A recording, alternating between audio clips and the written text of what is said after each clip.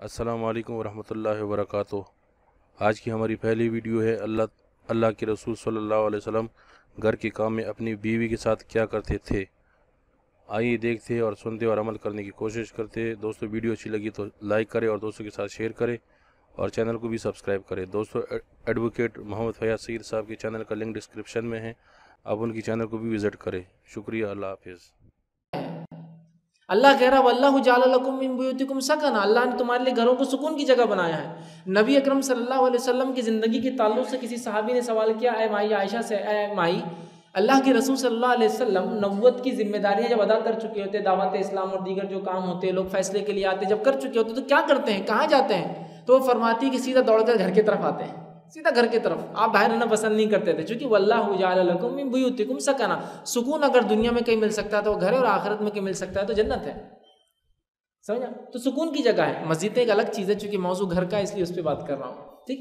تو گھر سکون کی جگہ ہے، گھر سکون، قرآن کہہ رہا گھر سکون کی جگہ ہے نا؟ لیکن ہمارے گھر سکون کی جگہ نظر نہیں آتے۔ نبی اکرم صلی اللہ علیہ وسلم نبوت کی ذمہ داریوں کا گھر جاتے۔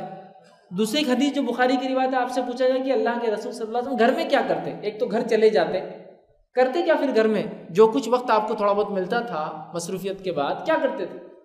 تو وہ فرماتی ہے کہ آپ صلی اللہ علیہ وسلم ہمارے گھر کے کام میں ہاتھ بٹاتے تھے۔ کبھی جو ہے بکری کا دودھ دھو دیتے تھے، اپنے جوتے کو خود پہ عمل لگا مطلب سیل لیتے تھے، پھٹ جاتا تھا، اپنے کپڑے سیل لیا کرتے تھے اور ہمارے کام کاج میں ہاتھ بٹاتے ہیں۔ اب عورتیں تو خوش ہو رہی ہوں گی، مرد بول رہے مولانا پھنسا دیا آج اپنے کو۔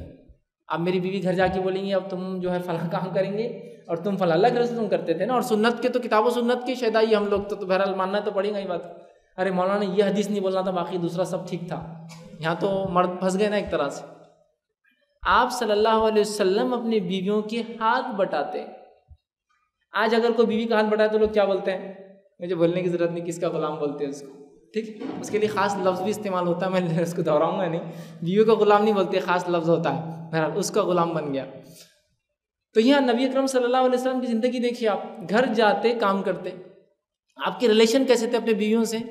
اور اللہ کے رسول صلی اللہ علیہ وسلم کی زندگی کا آپ اندازہ لگائیں گے، جہاد، غزوے اور آپ کی نبوت کی ذمہ داریاں، راتوں کو اٹھنا، آپ کی عبادتیں، آپ کی نماز، یہ سب اگر آپ لے لیں اور آپ کی اس پر 11 ازواج کا معاملہ بھی اگر لے لیں تو ایک بیوی کو بمشکل 1.5 دن یا 2 دن آتا ہے۔ آپ کی وہ ذمہ داریوں میں 35% آپ باہر ہیں، سفر پہ، جہاد میں، ایک بیوی کو بمشکل 1.5 سے 2 دن۔ لیکن کسی بھی زوج کی کوئی کمپلین کبھی نہیں ملیں گی آپ کو کسی روایت میں کسی نے کمپلین کیا کہ آپ سمجھ رہے ہمارے ساتھ یہ کیا ہی نہیں، ایسا ہی نہیں ہوا، ویسا نہیں ہوا، آتے نہیں جلدی۔ اس لیے کہ نبی اکرم صلی اللہ علیہ وسلم اپنے گھر والوں کو کم وقت دیتے تھے لیکن بہت کوالٹی وقت دیتے تھے، جتنا بھی دیتے ایک دم کوالٹی وقت، ان کے لیے ڈیڈیکیٹڈ، سب ان کے لیے۔ ہمارا اگر وقت گھر میں بیوی کو دیتے بھی ہے تو وہ کچھ تو بھی دیکھتے تھے، ہاں ہاں کرو، آ رہا جاؤ ادھر۔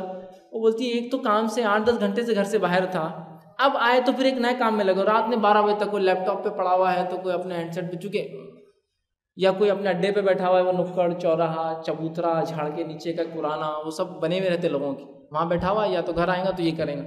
تو ہم وقت دیتے بھی ہیں تو کوالٹی ٹائم نہیں دیتے ہیں۔ میں جانتا ہوں ہماری بہنوں کو، ہماری ماؤں کو کوانٹیٹیو ٹائم نہیں چاہیے کہ شوہر دن بھر گھر پہ رہے، کسی کو پسند نہیں آئے گا۔ جتنا وقت ہو ان کو کوالٹیٹیو چاہیے۔ تو آپ صلی اللہ علیہ وسلم بہت کم وقت دیتے لیکن کوالٹیٹیو، اتنا کوالٹی وقت تھا کہ آپ کی بیویاں خوش ہو جاتی تھی۔ السلام علیکم ورحمۃ اللہ وبرکاتہ۔ ناظرین، اگر آپ کو اس ویڈیو سے کچھ فائدہ ہوا ہے اور آپ سمجھتے ہیں دوسرے اس سے فائدہ اٹھا سکتے ہیں تو آپ ضرور اسلامک ریسرچ سینٹر کو آپ تعاون کریں، ہمیں ڈونیٹ کریں تاکہ ہم ایسے ویڈیوز بنا کر دوسروں تک جو ہے پہنچا سکیں۔ آپ اپنی رقم ہمیں بینک کے تھرو یا ویسٹرن یونین کے تھرو بھیج سکتے ہیں، اور ہاں، کوئی رقم چھوٹی نہیں ہوتی۔ اس رمضان اور آنے والے رمضان بھی آپ ہمیں یاد رکھیں تاکہ آپ کی زکوٰۃ و صدقات ہم تک آپ بھیجیں۔ السلام علیکم ورحمۃ اللہ وبرکاتہ۔